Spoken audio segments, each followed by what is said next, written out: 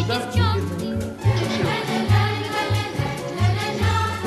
Основное, наверное. Из платочков, и клубочков, и загадок, и мармеладок сделаны наши девчонки. Сделаны наши девчонки. Добрый день, уважаемые коллеги. Мне очень приятно, что меня пригласили пообщаться с вами. Мне хочется продолжить тему новорожденных и детей первого года жизни.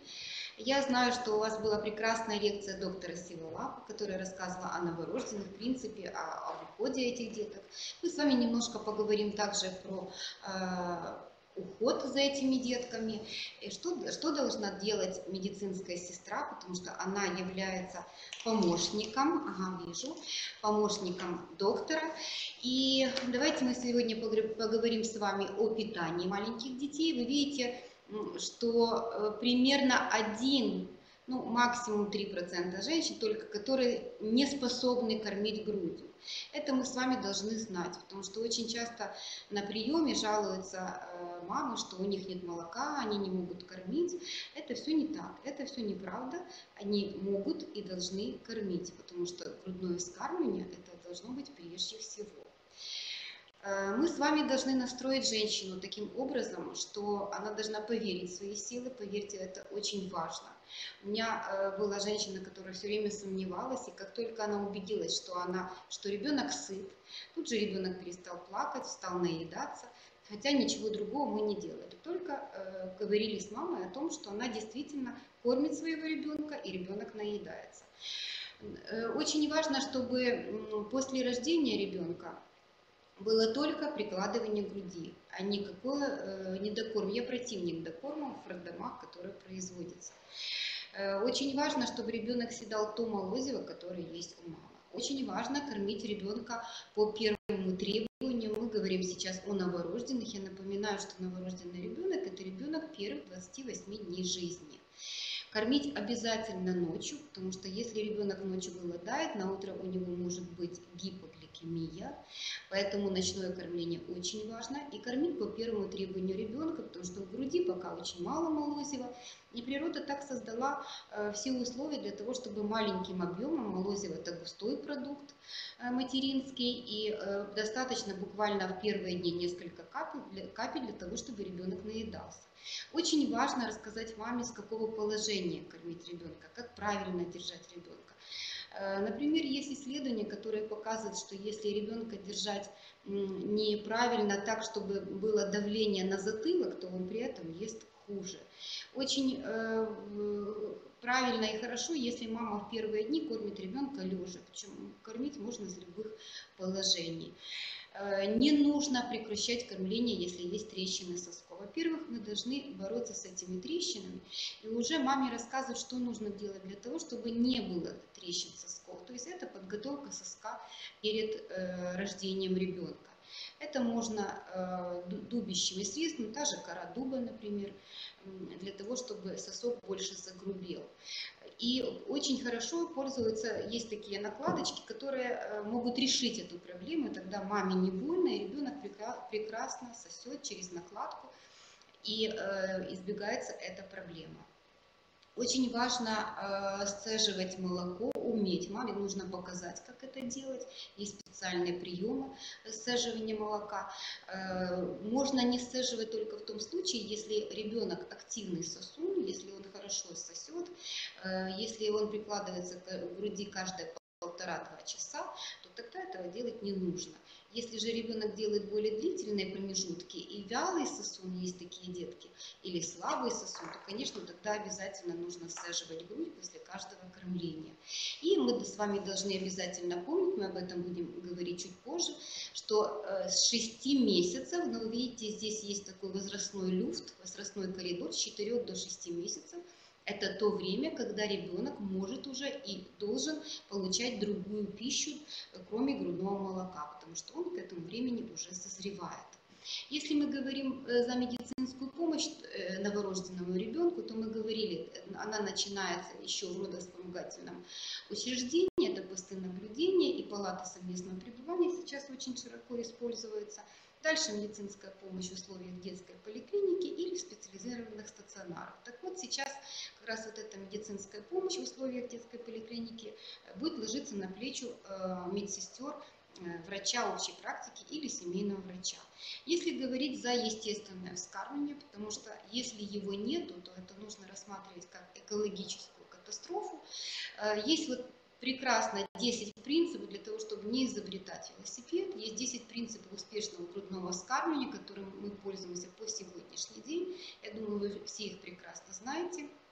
Для того, чтобы обеспечить преемственность, для того, чтобы мама правильно понимала, как себя вести с только что родившимся ребенком. Первое прикладывание груди осуществляется первые полчаса, не позже 2 часов после рождения ребенка. Это очень важно, потому что, во-первых, правильное установление лактации у матери и правильная адаптация ребенка происходит. Очень важно, чтобы произошло заселение флорой именно из маминой кожи. Вот почему только что родившийся ребеночек выкладывается на живот матери. Это ранний контакт, так называемый кожи к коже, для того, чтобы произошло обсеменение материнской флоры, для того, чтобы правильно с первыми каплями молока началось правильное заселение кишечника, той флоры, которая должна быть. Мама успокаивается таким образом, видя ребеночка рядом с собой.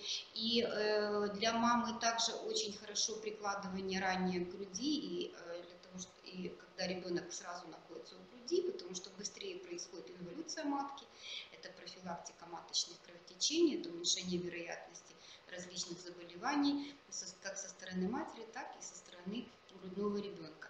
Примерно 30 минут длится первое кормление, и только потом производится дальше обработка пуповинного остатка, обследование ребенка и так дальше. Но, к сожалению, есть показания к более позднему прикладыванию. Это есть противопоказания со стороны ребенка, со стороны матери.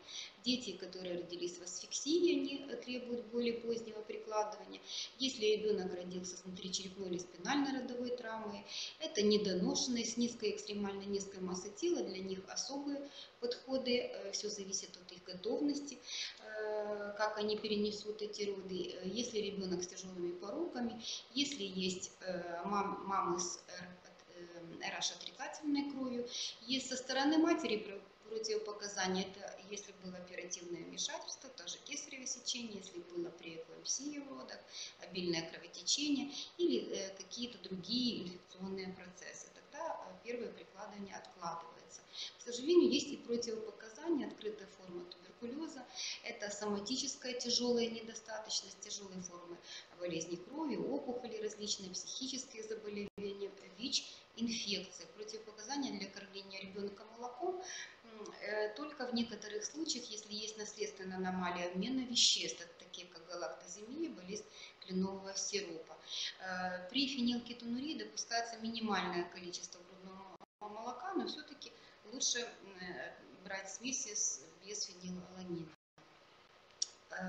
Если говорить о грудном вскармливании, то это так называемый тройственный такой союз, потому что мама должна понимать важность грудного вскармливания, и самое главное, она должна желать этого, поэтому мы с вами вместе должны убедить маму еще до родов, что она может и должна кормить грудью.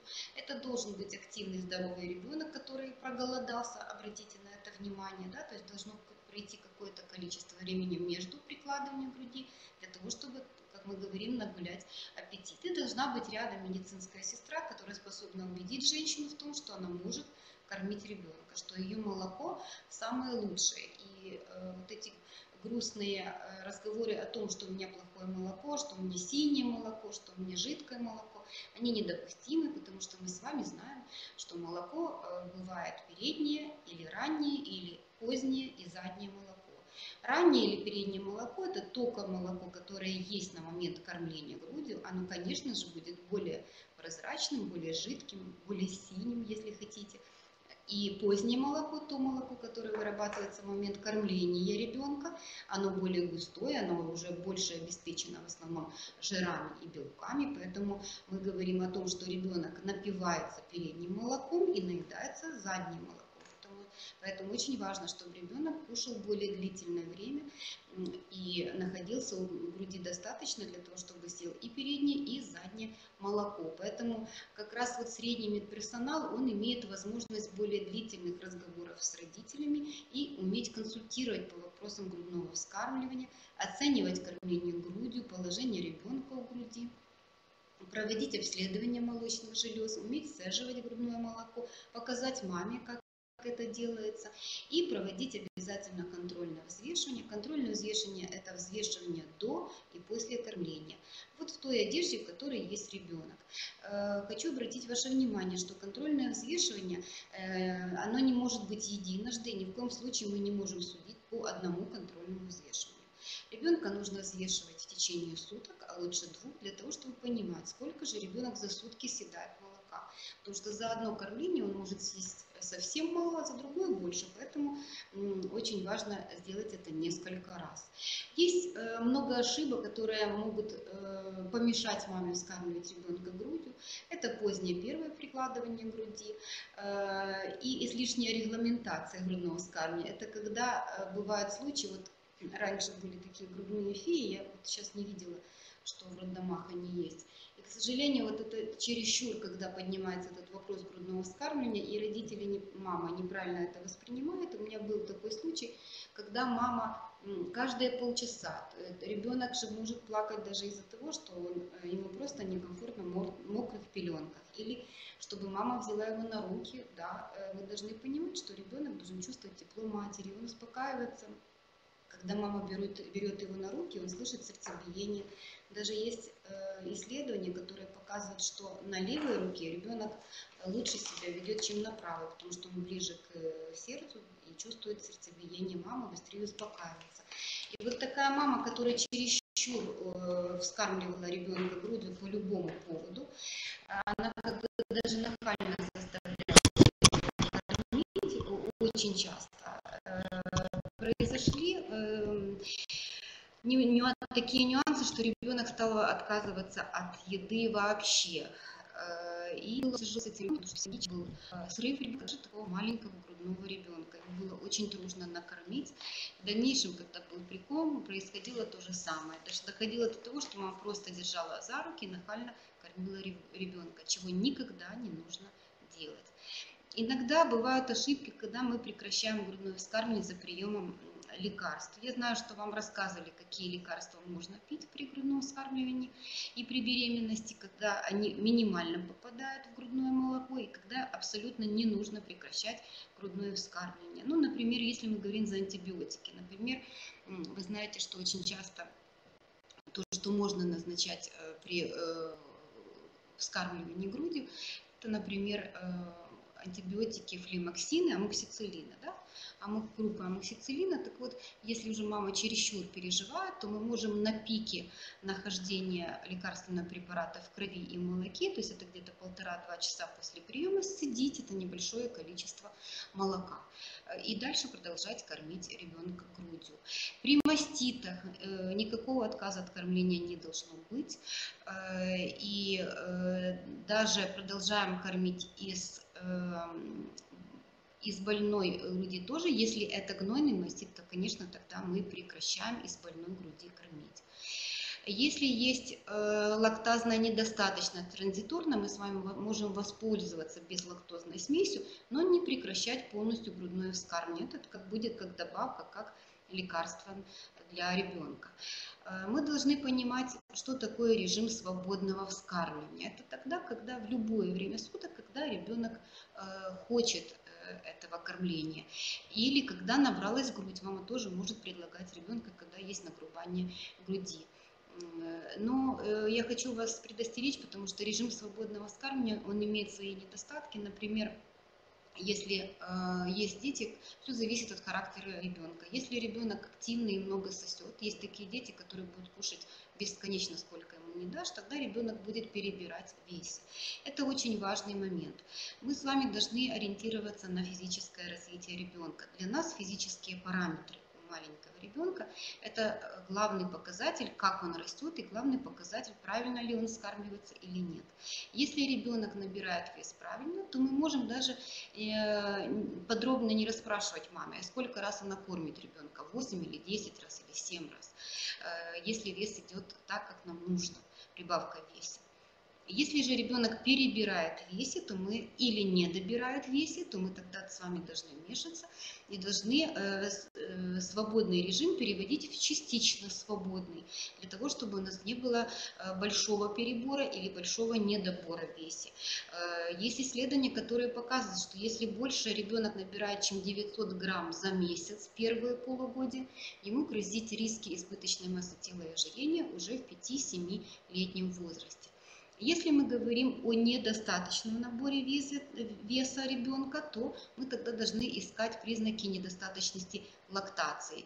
И вот они, это малая прибавка веса. Если ребенок мало мочится, меньше 6 раз в сутках, или если моча стала более концентрированной, мы знаем, что у малыша моча должна быть прозрачного цвета воды. И в течение суток мы должны увидеть, как ребенок набирает вес. Есть различные определения, способы определения количества молока новорожденному. Я видела, тоже вы разбирали на предыдущей лекции, не буду более подробно останавливаться, вы знаете эти шкалы. Есть несколько способов. Вот этот способ, он наиболее такой востребован, начиная с 10 дней. Мы можем исследовать объемным методом по фактической массе, подбирать правильный объем ребенка. Если говорим о случаях, когда не хватает у мамы молока, то это может быть первичная гипогалактия. Мы с вами говорим, что она очень редкая, это 1-3%, 5 это даже очень много. Она появляется в первые 10 дней, и, как правило, на это есть свои причины, эндокринные, нейроэндокринные. Это когда есть изменение гормонального фона матери, и это требует консультации эндокринолога и выяснения ситуации, что же происходит.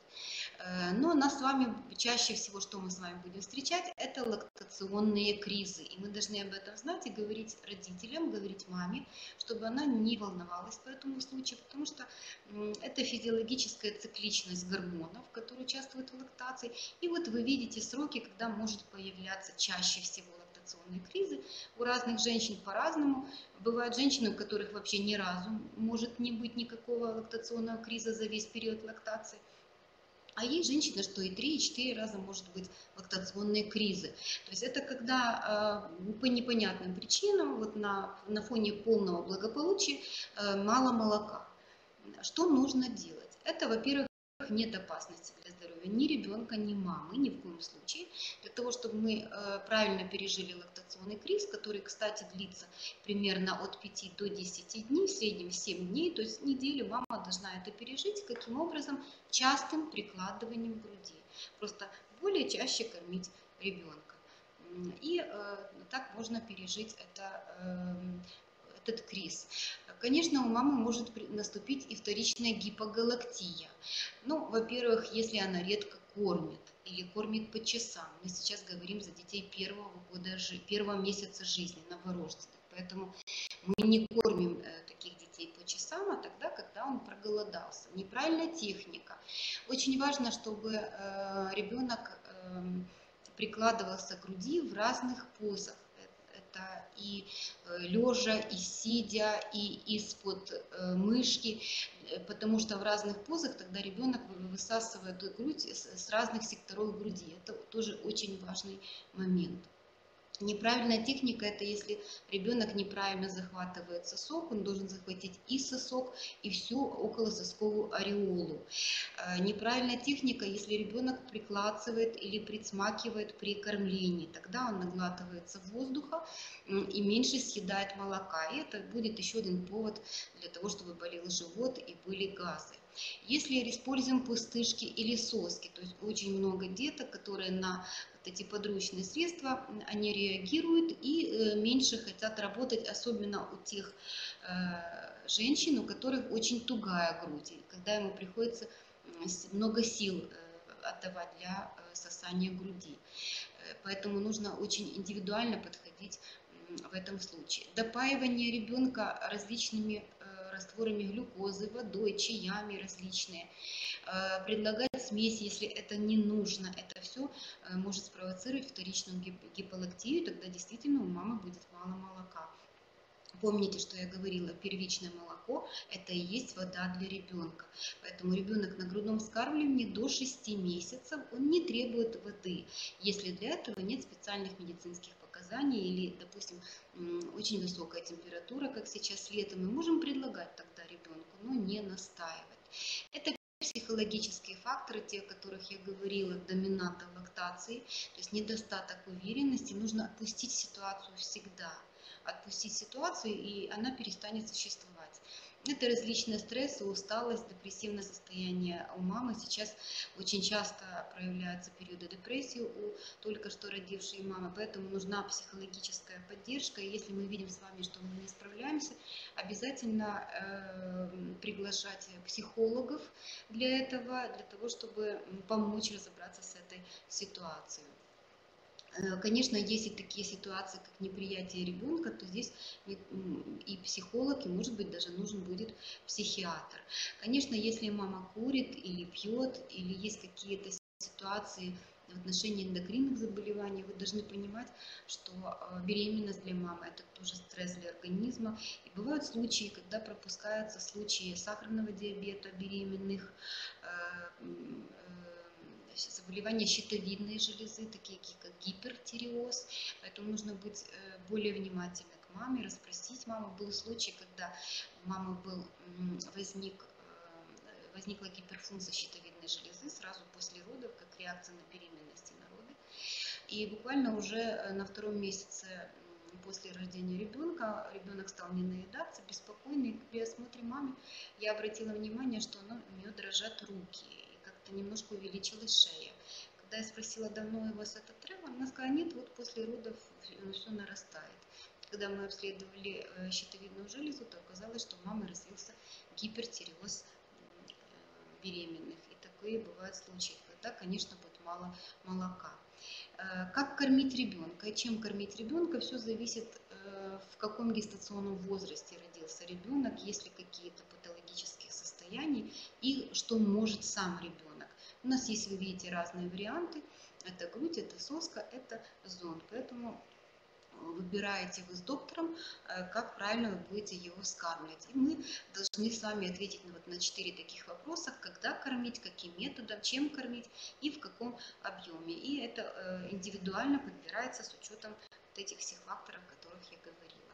Очень важно перед началом первого кормления оценить клиническое состояние. Это всем известная шкала Апгара, нет ли асфиксии, нет ли дыхательной недостаточности, убедиться, что есть перистальтика в кишечнике, провести пробу на толерантность пищи, если ребенок недоношенный особенно, если есть очень высокий риск срыгивания у ребенка, то это будет просто физиологический раствор. И количество раствора зависит от массы ребенка при рождении. Способы кормления есть разные, и показания есть для зондового кормления. Оно может прерывисто и пролонгирование. Вы видите, здесь есть четкие показания, когда у нас будет зондовое кормление у ребенка. К парентеральному питанию это еще более жесткие требования, когда есть вот эти ситуации, которые вы видите на слайде, когда ребенок не может вскармливаться через зонд, то тогда подключается парентеральное обязательно питание для маленького ребенка. Есть смеси специально для новорожденных с хирургической патологией, для новорожденных с низкой массой тела. Это смеси, которые более питательные, которые помогут ребенку быстрее восстановиться. В неонатологии альфа-ре это номер 1, это дети с экстремально низкой массой тела, для того, чтобы было правильное энтеральное и трофическое питание. Это зондовое питание для тяжелобольных, это если синдром малябсорбции. И в качестве усилителя грудного молока, если ребенок недоношенный, у мамы может быть совсем мало молока, и для того, чтобы усилить, мы можем применять эти смеси.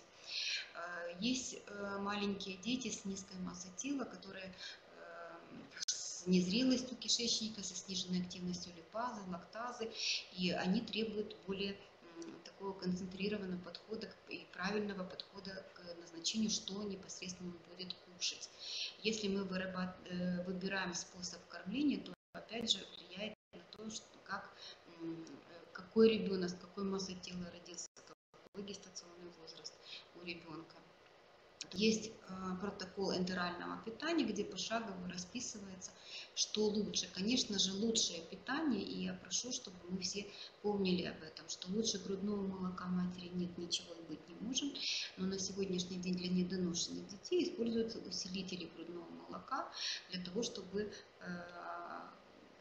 улучшить быстрее был более быстрый набор для недоношенного ребенка. То есть вы видите поэтапно, как мы будем подходить к грудному вскармливанию. Сначала это будет парентеральное и минимальное энтеральное, если ребенок с очень маленькой массой тела родился.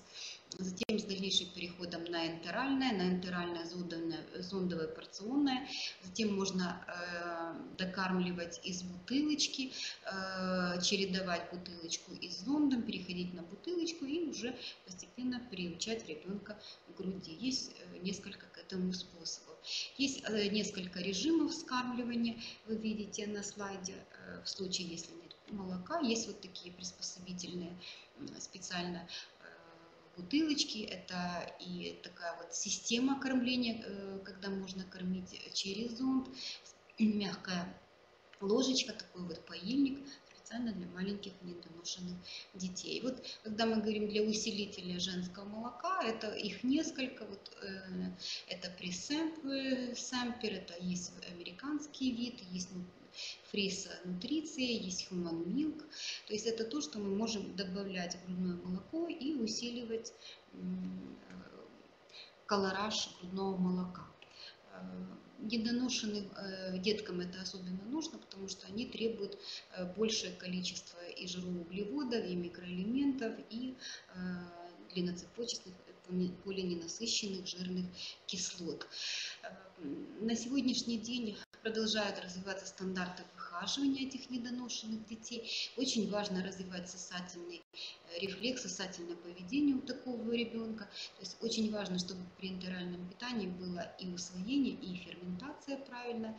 Поэтому на более ранний переход от зондового кормления к грудному рассчитаны такие стандарты, то есть или хотя бы кормление из рожка, то есть как можно более быстрый переход от зонда к рожку и к грудному вскармливанию. Это зависит от того, как себя будет вести ребенок, как он спит, как он бодрствует, для того, чтобы привести ему наименьшие стрессовые ситуации, потому что зондовое кормление – это стресс для маленького ребенка.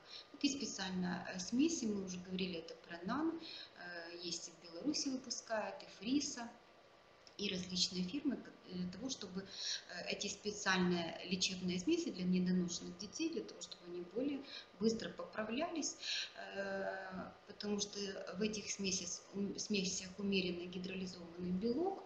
Очень важно, что это 70% сывороточного белка, как и в грудном молоке. И вы видите большое преимущество по сравнению с обычными смесями. Поэтому мы должны преимущественно дать вот этим смесям, которые предназначены специально для этих деток. Очень важно, что вот эти все смеси, они должны быть пресные, и кисломолочные они могут только спустя время предлагаться деткам, но не сразу после рождения. И их может быть не полный переход на кисломолочные смеси, а может быть их только равное соотношение 50 на 50. Очень важна степень адаптированности смеси. Вы знаете, что на баночке должна быть циферка 1. Это значит, что такая смесь подходит ребенку первого полугодия. Очень важно по чуть-чуть вводить смесь. Мы говорим о детях, у которых, к сожалению, нет грудного молока. То есть индивидуально мы должны пробовать смеси, какая будет переносимость каждого ребенка. И я хочу, чтобы вы обратили внимание на аллергические заболевания, потому что очень важно аллергологический анамнез в семье. Если у родителей есть хотя бы у кого-то из родителей, даже во втором поколении бабушки, дедушки, то такой ребенок не может вскармливаться обычной смесью. Вот такому ребенку показана гипоаллергенная смесь для того, чтобы профилактировать аллергическое заболевание. У такого ребенка, если в семье есть аллергики, у них даже единожды в роддоме, если однократно будет докорм заменителем коровьего молока, то даже единожды такая смесь может спровоцировать каскад аллергических реакций и спровоцировать атопический дерматит. Это очень важно. Ну и, конечно, на сегодняшний день большую роль играет материальная обеспеченность семьи, поэтому мы с вами должны вместе с мамой индивидуально подобрать ребенку смесь. Если мы говорим за здорового ребенка, то это могут быть базовые смеси. Если мы говорим за группу риска, то это должны быть лечебные, лечебно-профилактические. Это съехало на слайде. Для здорового только базовые смеси. Для группы риска, если, вот, например, ребенок, то, что мы говорим, есть группа риска по аллергии, то должно быть лечебная или лечебно-профилактическая смесь. В отношении, например, группы риска по анемии, если у мамы была анемия беременных, то такой ребенок, он тоже может иметь анемию, поэтому мы подбираем смесь лечебно-профилактическую с большей концентрацией железа. Если ребенок болен, то, конечно, ему нужна только лечебная смесь. И мы должны на это ориентироваться. Очень важно срок гестации, то есть начальные смеси, они подходят только доношенным деткам, там где циферка 1, с последующим переходом на циферку 2 в возрасте 5-6 месяцев до года. И вы знаете, что есть уже смеси с троечкой и с четверочкой, это с года и с 1,5 лет. Если же у нас ребенок недоношенный, то обратите внимание, что такие детки, они должны вскармливаться смесью для недоношенных детей. И очень важно, в какой момент мы перейдем со смеси для недоношенных на смесь начальную, со стандартной формулы.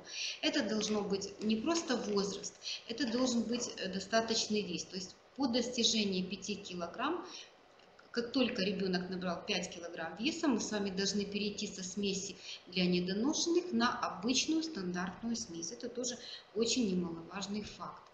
Мы должны с вами ориентироваться, когда мы изучаем ту или другую смесь, правильная ли адаптация по белку, по жировому компоненту, по углеводному, поэтому все написано с обратной стороны на баночке, и мы должны с вами посмотреть, есть ли обогащение сывороточным белком, да, есть ли сниженное содержание белка. Если мы говорим про здоровых детей, то стандартная смесь с единичкой должна содержать белка 12-14 грамм на литр, не больше. Если же мы говорим для недоношенных, то для таких деток белка должно быть 2,2-2,4 грамм на литр. То есть мы обращаем внимание на адаптацию компонента. Поэтому, когда мы говорим в случае, что если нет возможности вскармливать грудью, мы предлагаем маме современные молочные смеси, которые будут максимально подходить к грудному молоку. Это очень важный момент. То есть вот та степень адаптации, о которой мы говорим. То есть мы сравниваем с составом грудного молока, а не как с коровьим. Потому что с коровьим молоком есть проблемы. В коровьем молоке, если сравнивать с грудным, в грудном молоке 1 грамм на литр, в коровьем молоке 3 грамма на литр белка. И это есть существенная проблема, потому что большое насыщение белка в питании маленького ребенка плохо сказывается на здоровье ребенка. Это в первую очередь есть риск перепрограммировать метаболизм маленького ребенка и запрограммировать такие неприятные заболевания, как ожирение, гипертоническая болезнь, сахарный диабет, различные нарушения со стороны костного скелета и бронхиальной астмы, и заболевания со стороны других органов и систем. Поэтому мы все-таки должны детей первого года жизни вскармливать правильно, смесью, приближенную к грудному молоку. То есть максимально адаптированной смесью, где написано единичка. То есть это должна быть стартовая начальная смесь. И только потом мы меняем на менее адаптированные смеси с двоечкой, с троечкой и четверкой. Очень важно кормить ребенка. Нужно ребенка кормить дороже для того, чтобы было дешевле его выхаживать. Это очень важный момент. Поэтому, если говорить о классификации, то есть стартовые начальные смеси, о которых мы только что говорили. с полной адаптацией, и последующие смеси для ребенка, начиная с 5-6 месячного возраста. Есть смеси, которые сухие, в основном мы привыкли с вами к сухим смесям, которые мы разводим в водичках. Очень важно, как мы будем рассказывать маме, как разводить сухую смесь. Мы сначала в баночку наливаем воду, это очень важный момент, только потом насыпаем сухую смесь, и только потом мягкими встряхивающими движениями не трясем сильно бутылку, чтобы не вырабатывалось в бутылке большого количества пены, это тоже очень важный момент. По характеру белкового компонента есть смеси делятся на сывороточные и с преобладанием казеина. Вот, например, есть такая смесь, которая она выделяется из всех других смесей, это нестожен. Она с преобладанием казеина, причем она подходит деткам и с первого месяца жизни. И вы мне скажете, почему? Ведь там не преобладают сывороточные белки, это же адаптация по белковому компоненту для детей первых месяцев жизни. Потому что эта смесь была специально придумана и произведена для детей, страдающих запорами. Поэтому если у нас есть такой ребенок первых месяцев жизни, и ребенок на искусственном вскармливании, то лучше смеси, чем с преобладанием казеина, а именно нестожен, его нет альтернативы этой смеси. Есть очень хороший эффект, когда мы переходим на эту смесь, ребенок появляется комфортное пищеварение, комфортный стул. Есть по характеру обработки классификации, это пресные и кисломолочные. Кисломолочные могут также вскармливаться детки первого полугодия, но как правильно это 50 на 50 должно быть суточное объем этой смеси. Есть основные ошибки при искусственном вскармливании. Это слишком частые изменения пищи. Я хочу вас попросить и предупредить. Не нужно каждую неделю, каждый месяц менять ребенку смесь.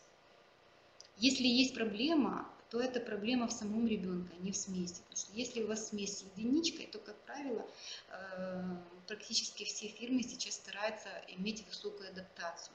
Если есть проблема, посмотрите, может быть, ребенку нужна лечебная смесь или лечебно-профилактическая. Если говорить, еще раз вернусь к аллергии, потому что аллергии сейчас очень много. Если у нас есть атопический дерматит ребенок первых месяцев жизни, и он выражен, то это смесь альфа-ре с глубоким гидролизом белка. Если же мы говорим за атопический дерматит с небольшими проявлениями или с угрозой атопического дерматита, то нам нужна лечебно-профилактическая смесь, гипоаллергенная смесь. Если же мы говорим о детках, которые мучают кишечные колики, то для этого тоже есть смеси для комфортного пищеварения. Это и тот же нанкомфорт, и другие смеси с прибавлением пре и пробиотика. Поэтому посмотрите, есть смысл переход на лечебно-профилактическое, а не просто лихорадочно менять смесь по названию фирмы. Абсолютно это не так. Если отказ ребенка от смеси, то это не значит, что он не хочет эту смесь. Посмотрите, почему был отказ. Это тоже может быть проблема в самом ребенке, в поведении мамы или ребенка. Если есть изменение стула, например, если опять же вернуться к гипоаллергенной смеси, они все, или даже альфа-ре, глубокий гидролиз, гипоаллергенный, это средний гидролиз белка, то если ребенок на таких смесях, у них стул будет зеленого цвета. Поэтому мы не должны пугаться, мы должны сказать маме, что так должно быть, и продолжать вскармливать. Не нужно сразу что-то кардинально менять. Назначение кисломолочных смесей не может быть назначением в больших количествах, особенно в первые недели жизни. Это то, что мы с вами говорим. Если мы даже и предлагаем кисломолочную смесь, то это, как правило, не больше 50% суточного объема потребности молока. Если незначительно аллергические, то есть все-таки мы должны остаться на гипоаллергенных смесях, а не на лечебных, где полный гидролиз, мы говорим альфа-ре, либо гипоаллергическая смесь.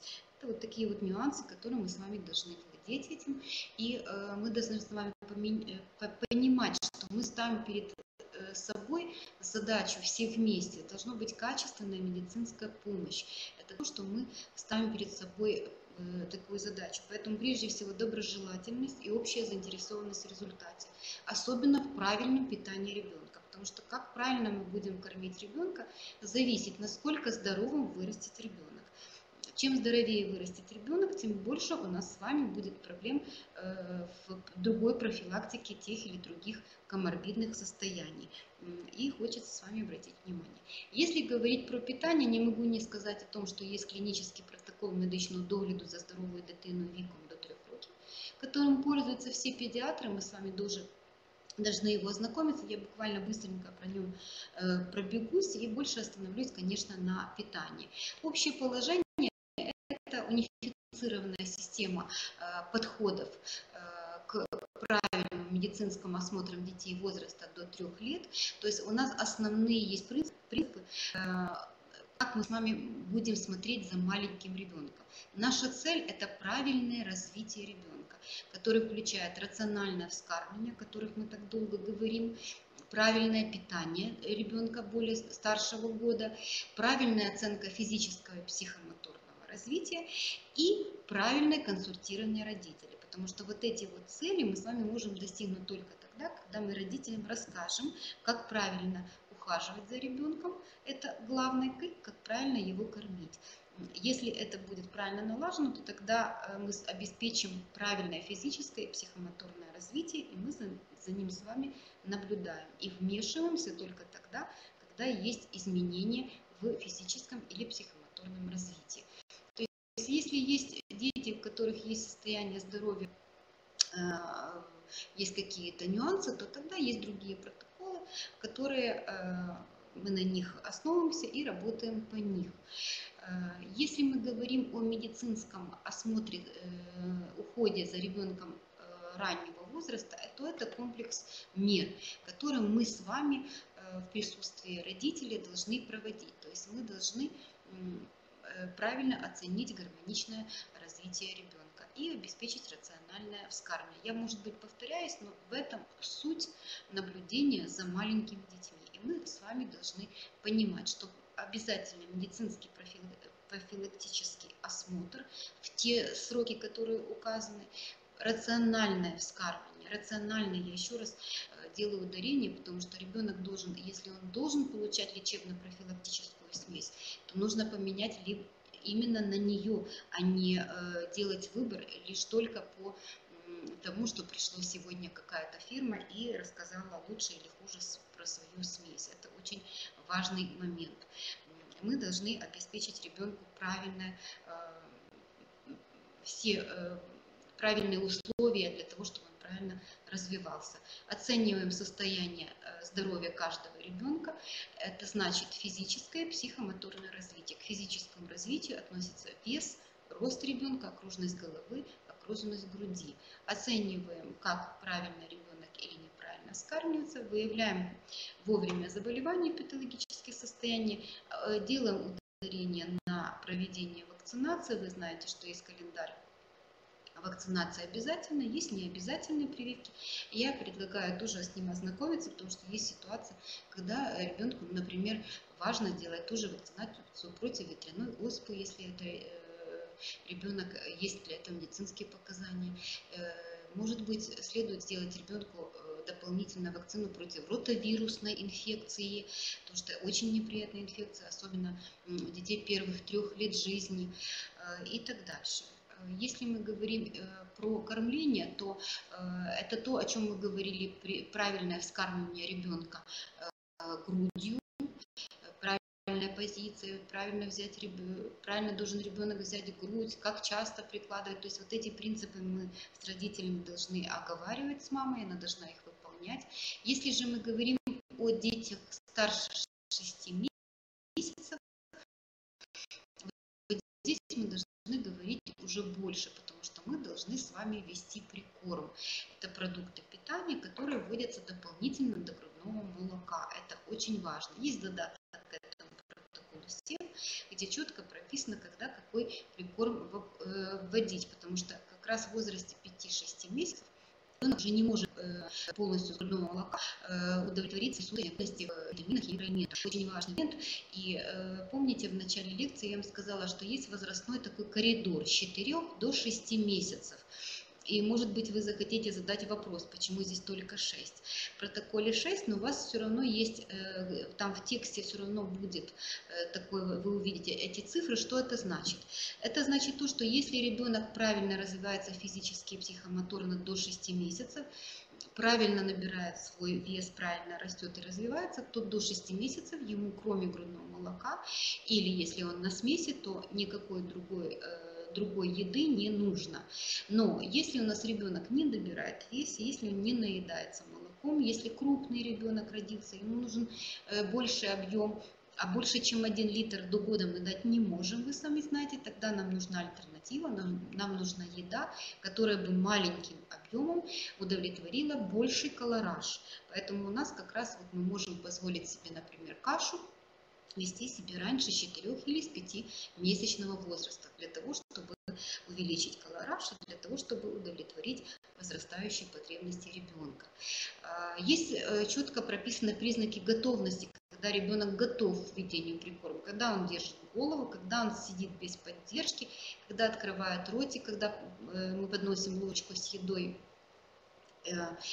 если он отворачивается, если он не голодный, если он голодный, открывает ротик, если он держит во рту еду, а потом ее глотает и не выталкивает ложечку. То есть вот эти признаки говорят о том, что ребенок уже готов принимать прикорм. Очень важно прописаны правила введения прикорма, очень важно, чтобы мы уделили этому больше внимания, потому что есть случаи, например, у меня есть такой ребенок, которому вовремя не ввели прикорм, и так он до 3 лет сидел на искусственном вскармливании, абсолютно все отказывался есть. Это очень важный момент, что это должно быть в то время, все должно быть в свое время.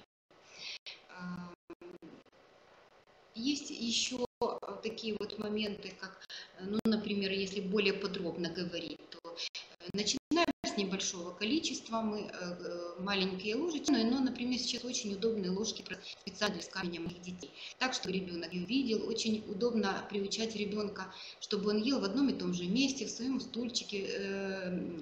Ему завязывается обязательно слюнявчик, мыть ручки перед едой, можно положить ему в ручку тоже ложечку, чтобы он видел, что вы подходите, все это озвучивать, это очень важный момент. И если вы каждый день в одно и то же время это делаете, ребенок уже понимает, что он должен кушать, и тогда с введением прикорма нет никаких проблем. Каждый последующий новый продукт, он должен быть с одним ингредиентом, это очень важно. Обратите, пожалуйста, не меньше должно быть, чем 5 дней, потому что мы только за 5 дней можем понять, будет аллергический какие-то реакции или другая неприязнь этого продукта или нет. Для того, чтобы вовремя понять, этот продукт виновный или другой. Мы должны обязательно пользоваться только свежеприготовленной едой. Обязательно правильной гомогенной консистенции. Это должно быть взбито блендером, не должно быть никаких комочков, если это первое прикорме. И хочу обратить ваше внимание, что мясо мы вводим с 6 месяцев для того, чтобы профилактировать железодефицитную анемию. А никак не в 7, 8, а некоторые даже 10 рекомендуют. Это неправильно. Как только дали овощное пюре, добавляем туда мясо в 6 месяцев. До 2 лет никакого кофе, чая мы ребенкам не предлагаем. Разве что есть чай с ромашки растительного происхождения, это с фенхеля, с ромашки, это можно. Но обычный чай, кофе не следует давать. До 9 месяцев категорически нельзя давать корове молоко, как и козе, кстати, потому что там очень мало витаминов, очень мало. И это еще один фактор развития железодефицитной анемии. Молоко можно в виде разведения, если уже нам так очень хочется, то это не раньше 9 месяцев, это по протоколу. Очень много стран в Европе и Америке считают по-другому, считают, что коровье молоко раньше, чем 12 месяцев вводить ребенку нельзя. Нельзя добавлять ребенку соль и специи, как и сахар, в том числе до года это не добавляется. Обязательно мы следим, если есть какие-то изменения, то мы отменяем этот продукт и тогда заменяем другим. Что такое продукты прикорма? Это каши, это мясо, это рыба, это желток. И, кстати говоря, абсолютно нет доказательной базы, что перепелиные яйцо куриные. Они абсолютно одинаковые, эти желтки. Спокойно можно вводить что одно, что другое, но обязательно нужно 20 минут варить это яйцо для того, чтобы мы профилактировали сальмонеллезную инфекцию. То есть можно бобовые, но они раньше 9 месяцев не вводятся. Рыба раньше 10 месяцев не вводится. Но если ребенок с аллергией, то я бы не рисковала ребенка и до года, и до 1,5 лет можно обойтись только мясом. Это тоже такой вот очень важный момент. Если мы говорим про каши, если ребенок плохо набирает в весе или ребенок правильно набирает в весе, то все-таки первый прикорм – это каша. Первым прикормом может идти в том случае, если ребенок перебирает в весе. Каша должна быть с одной крупы, потому что это первый прикорм. Как правило, очень правильно, если мы вводим в виде гречневой каши или рисовой каши. Мы говорим сейчас о кашах промышленного производства и только, потому что они удовлетворяют полностью потребности, их не надо варить, они адаптированы для маленьких деток, и они несут наименьшую аллергенную нагрузку. Это очень важный момент. Можно смешивать крупы и вводить дальше только после того, как ребенок принял уже первую кашу, то есть вы помните, это 5, а то и больше дней для того, чтобы мы удостоверились, что это конкретная крупа, правильно ребенок ее переносит. И еще важный момент, мы должны ребенка кормить только ложкой. Ведь каши специально есть даже соски для каши с бутылочки на ночь, например, если это нужно, вторая каша, если ребенок не добирает в весе, или если ребенок с утра не съедает всю порцию каши, а только половина, то тогда мы можем половину порции каши суточной потребности перевести на ночь, тогда это может быть соски, но с утра и в течение дня кормление должно осуществляться только ложкой. Ребенок должен понимать, что еда только с ложкой. Если говорить про мясо, то лучше всего это кролик, может быть телятина, курятина, индюшатина, может быть нежирная свинина, но вот телятину я бы поставила в самый последний список, особенно для детей, у которых есть склонность к аллергии или если есть какой-то атопический дерматит. Детям нельзя давать копченые продукты, я бы сказала, до 3 лет, в том числе колбаса, сосиски и так дальше. Если мы говорим за рыбу, то мы тоже уже говорили, что нужно очень аккуратно. Белок очень аллергенный продукт, поэтому раньше года белок давать нельзя, можно только желток до года жизни. Когда мы говорим про овощи и фрукты, то практически все овощи и фрукты, которые у нас растут, мы можем давать деткам. Конечно, постепенно вводим, конечно, с одного вида овощей или фруктов, но я придерживаюсь такого мнения, как и большинство диетологов, что вводить нужно сначала овощи, кашу, мясо и только затем фрукты. Потому что ребенку мы должны сначала дать ту еду, от которой он будет правильно расти и поправляться. Ведь фруктового сока мы можем дать очень мало, небольшое количество сока, оно нас абсолютно не поддержит в недостатке витаминов, микроэлементов. А вот правильное введение каши, овощного пюре и мяса и творога как раз обеспечит нам правильный рост ребенка. И только потом мы можем вводить другие фрукты. Нельзя вводить только цитрусовые. Все остальные виды фруктов мы тоже можем вводить ребенку как в виде сока, так и в виде фруктового пюре. Обязательное введение мягкого сыра, это имеется в виду творог. Можно давать ребенку протертые свежие фрукты. Очень интересно сейчас промышленность выпускает как соски, но с дырочками для фруктов. Удобно туда ложить фрукты, ту же клубнику, ту же абрикосу, сливу, и ребенок сам ее будет кушать, и он не подавится, он как бы высасывает ее полностью вместе с мякотью. Очень удобно для маленьких детей. Вот соки после 6 месяцев, но опять же, это только после того, как вы ввели основной прикорм. До года больше, чем сока вводить нельзя. Сок не разводится, вы можете разводить, но объем должен сохраняться в течение суток. Как правило, мы сок предлагаем давать за час до кормления. Можно его разделить на 2-3 раза. То есть 3 раза в день за час до кормления. Например, если ребенку 8 месяцев, то получается по 25, по 30 миллилитров. Можно предлагать ребенку, если он уже сидит к этому времени, предлагать пить с чашечки или с ложечки. Молочные продукты, мы уже говорили, творог. Творог очень важен для ребенка, его можно вводить также во втором полугодии.